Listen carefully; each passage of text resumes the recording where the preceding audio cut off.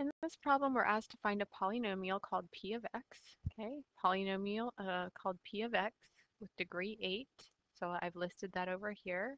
P of x is its name. This is just function notation to replace the y variable in an equation with two variables. Has leading coefficient of 1, so I wrote that down there.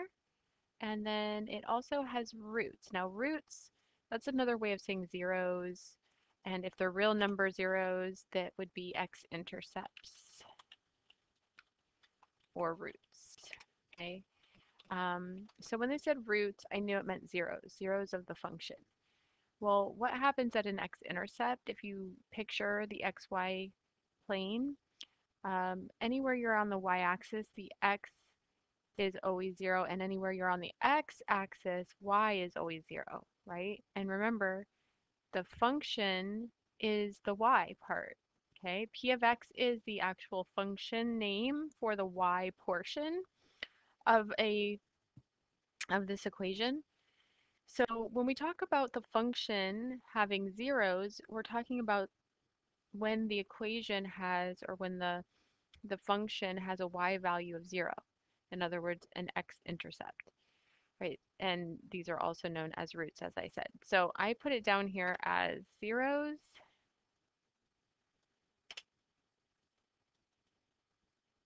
So when does the function become 0?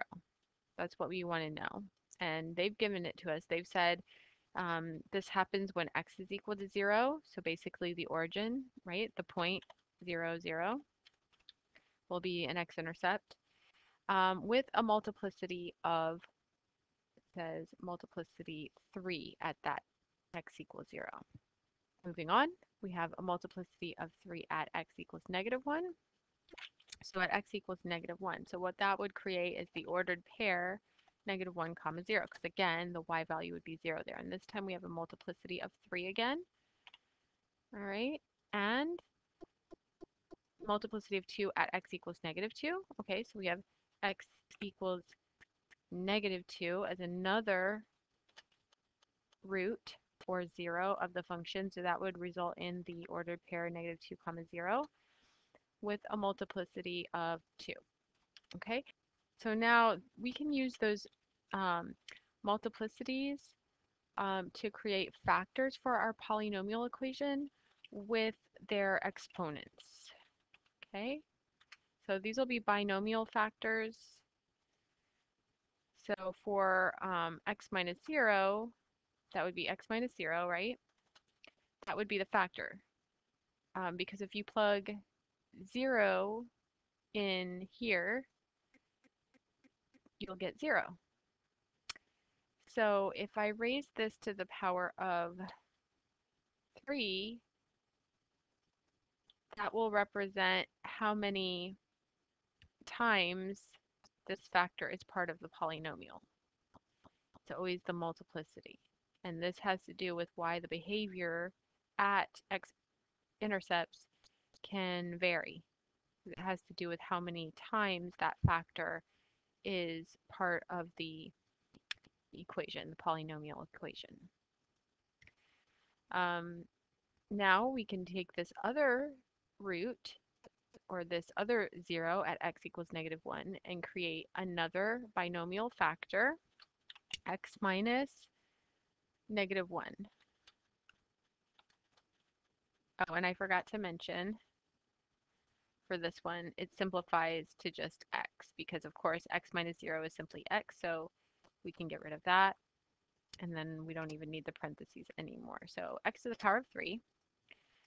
And then this one is going to be, double negative becomes a positive.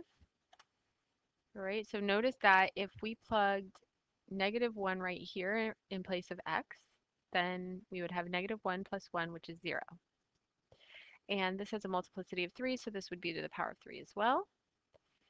And then this last one, we have a 0 at x equals negative 2 with a multiplicity of 2. So that would result in x plus 2 quantity squared, as the factor of x plus 2 would be part of the polynomial equation twice. All right, now with all of that, we can now put our polynomial together and using the lead coefficient of 1. So we have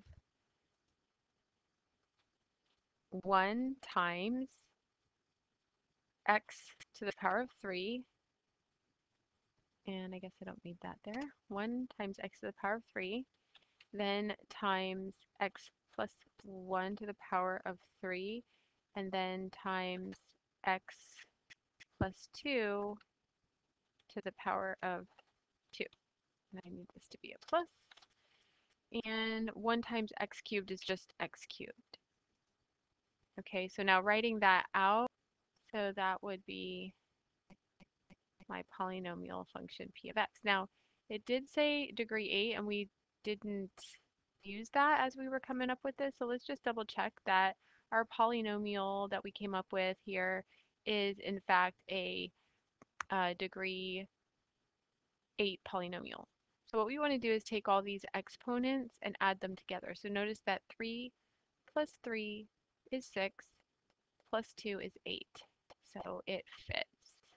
And that is our answer right there.